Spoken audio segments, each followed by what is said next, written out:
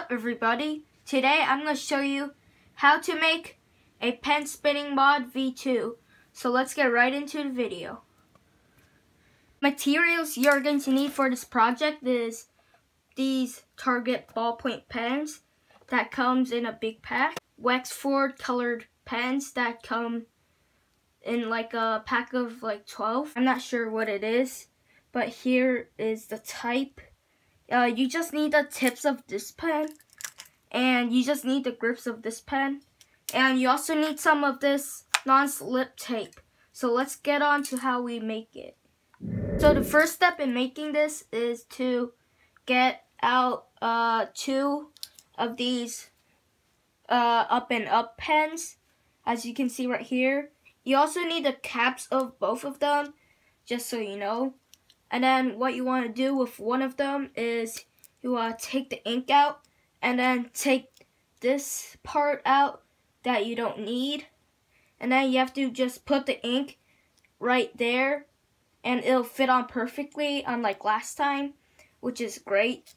So it'll be more balanced.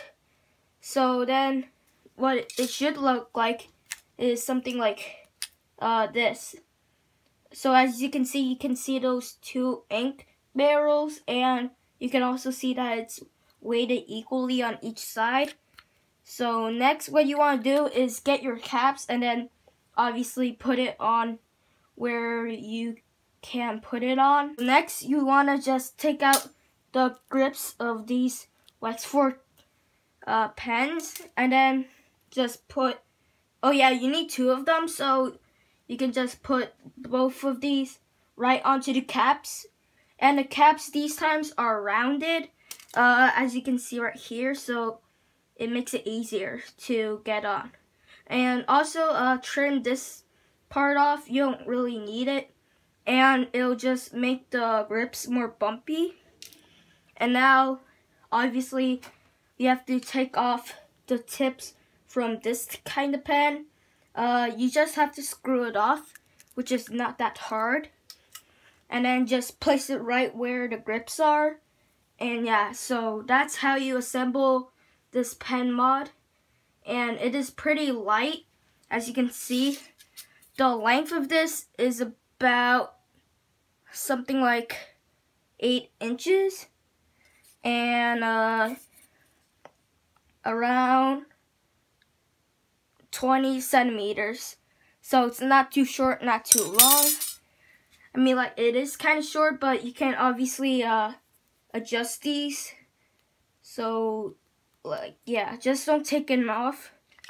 And yeah, you have a adjustable pen mod. It's pretty light. It's something like 13 grams about. Yeah, I don't know.